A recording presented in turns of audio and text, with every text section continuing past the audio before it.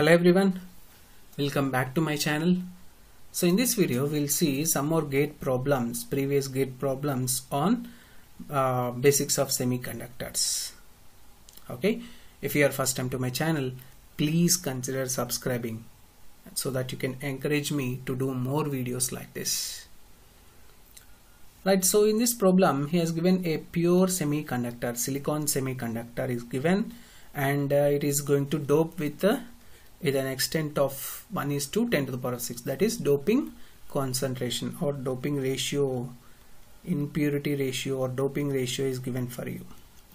Okay, so he has asked to find you conductivity due to majority carriers and conductivity due to minority carriers. Okay, very simple conductivity concept mixed with mass action law. Very simple, just as the previous. So I have done a problem in the previous video as well. Okay, so same problem, I mean concept is same. Okay, so first of all, what is the donor concentration? So donor impurities is added, that means it is a n-type semiconductor. So after doping, the semiconductor is an n-type semiconductor because of adding donor impurities. Okay, this is the first inference which you have to get, right? So the given semiconductor is so the given extrinsic semiconductor for this problem is n-type semiconductor. Next, impurity ratio. So impurity ratio is 1/10 to the power of 6.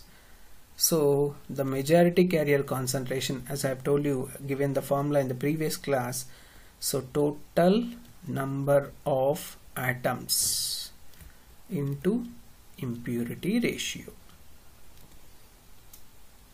Okay, so majority carrier concentration is total number of atoms into impurity ratio.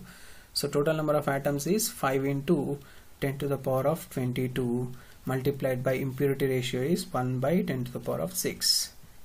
So it will be 5 into 10 to the power of 16 atoms per cubic, or okay, so it is per cubic centimeter, right? Then if you have the majority carrier, so if the majority carrier concentration is this, so this is also equal to n. Okay, so it is also equal to number of free electrons. So from mass action law, what is P Ni square by Nd? Ni square by Nd. So what is Ni square? You have 1.5 into 10 to the power of 10 whole square divided by Nd is 5 into 10 to the power of 6. Okay, so you can keep like that only and you can solve for this. So the first question here, conductivity due to majority carriers. So conductivity due to majority carriers is conductivity of electrons, that is sigma n. Okay, conductivity of free electrons, so it is given by Nd Q mu n, right? So what is Nd? We have got it as 5 into 10 to the power of 16 into Q is charge of electron, which is 1.6 into 10 to the power of minus 19 into mu n is given as 1300, mobility of electrons. So if you solve for this, you will get 10 to the power of 4 mole per centimeter. Okay, just solve for this using your calc. So second question is conductivity of minority carriers, that is holes, conductivity of holes, which is given by PQ mu P. PQ mu P. So what is P? 1.5 into, so this is P, 1.5 into 10 to the power of 10 whole square divided by 5 into 10 to the power of 6 into Q is 1.6 into 10 to the power of minus 19 into mu P is 500. So it is 500. Okay, so if you solve for this, you will get around 3.6 into 10 to the power of minus 13 mole per centimeter. So if you observe, the conductivity is very high when due to majority carriers. So conductivity due to majority carriers is always high when compared to the conductivity of minority carriers. Okay, so that is why if you are asked to find the conductivity in any problem, So you have to take the conductivity of majority carriers only, because conductivity of minority carriers, as we have solved here, it is very negligible. 10 to the power of minus 13, it is almost negligible, almost equal to 0. Okay, so almost very negligible, so almost negligible value. So that is why we does not consider any conductivity due to minority carriers. Okay, so next we'll see one more question which is asked in GATE 2010 for electronics branch. So it is a common data question. Okay, so the silicon sample with unit cross-sectional area is given below. Okay, and is in thermal equilibrium condition. Okay, and has given that temperature is 300 Kelvin, charge of electron, mobility of electron, and a volt equivalent of temperature. Okay, and has given that the majority carrier concentration ND is 10 to the power of 16 cubic centimeter, and this is 1 volt. The applied voltage is 1 volt. Okay, so the length of this semiconductor bar is 1 micrometer totally. Okay, so from x is equal to 0 to x is equal to 1 micrometer means the total length is 1 micrometer. So this is totally 1 micrometer. Right. So what he has asked in the first question, so the magnitude of electric field at x is equal to 0.5 micrometer is.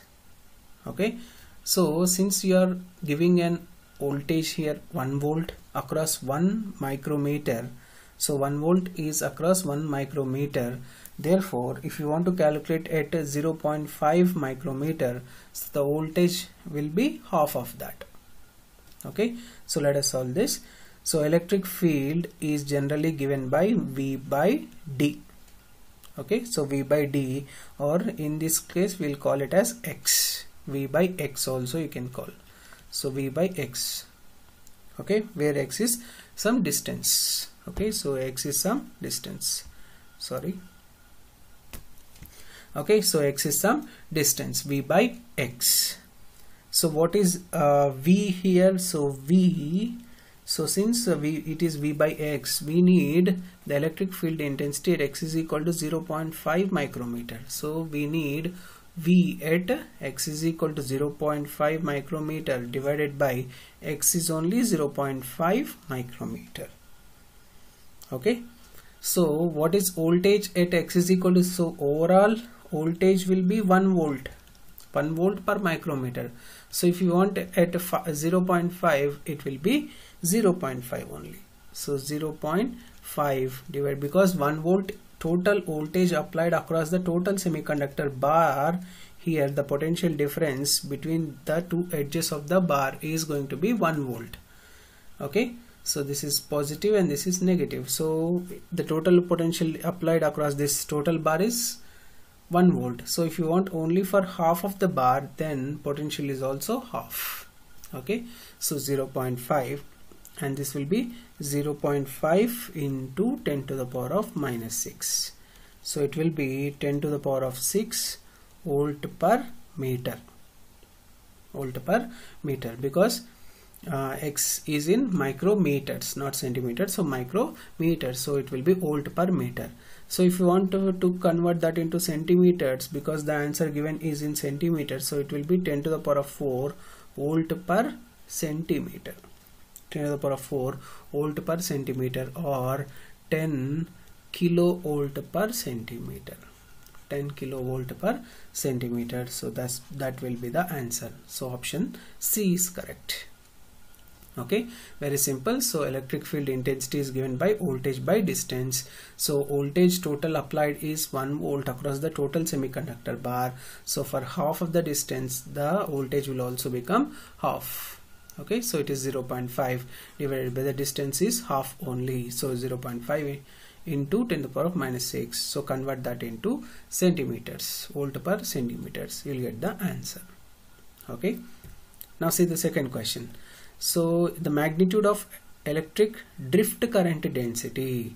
So I have given you, made a separate video on diffusion and drift currents in my channel. So you can go there and see the formula for drift current. Okay, so I'm writing the drift current directly. So I'm sorry, here it is not 0.0, it is 0.5 micrometer, same value, 0.5 micrometer only, because it is common data question. So once you find the electric field density at this only, once you find this only, you can solve the second question. So that is why it is a common data question. Okay, right, sorry, at x is equal to 0.5 micrometer only, I have written wrongly. Okay, sorry. So what we need is J and drift current. Okay, electric drift current density is given by, so what is the formula? N into Q into mu n into E. So now at x is equal to 0.5 is asking, so E at x is equal to 0.5 micrometer, we have to substitute, right? So this is the formula for drift current density. That's all.